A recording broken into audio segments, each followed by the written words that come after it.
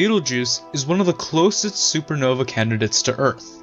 Situated 700 light-years away from Earth, this supergiant star is extremely active and in the final stages of its life.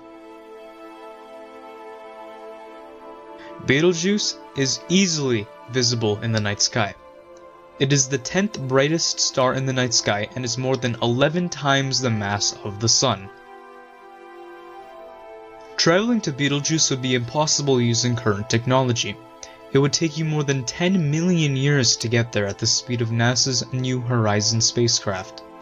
But imagine, what would it be like to visit a red supergiant star that is in its final stages of life?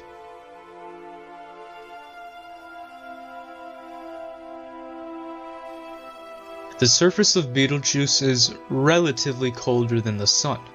Since its core is no longer capable of sustaining hydrogen fusion, the temperature of its surface is just 3500 Kelvin.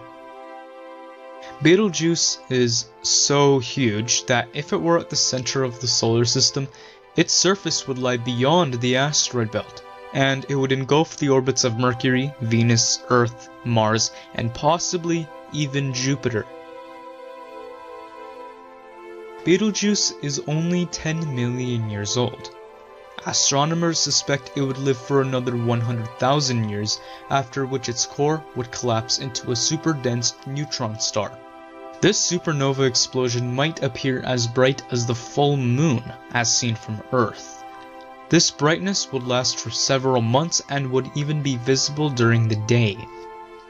Since the star is 700 light-years away from Earth, the light that left from the star in the year 1320 is reaching us now.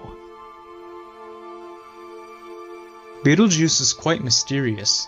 The star undergoes irregular dimming and brightening and has been known to do so for many years. Astronomers know very little about red supergiant stars and their behavior. Visiting Betelgeuse and unraveling its mysteries would definitely make for an amazing experience. Understanding Betelgeuse might also help us understand what the end stages of our Sun would look like.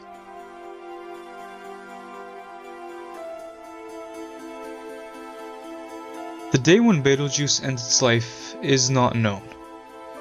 Who knows? The star might have already ended its life several hundred years ago, but the light from the explosion is yet to reach Earth.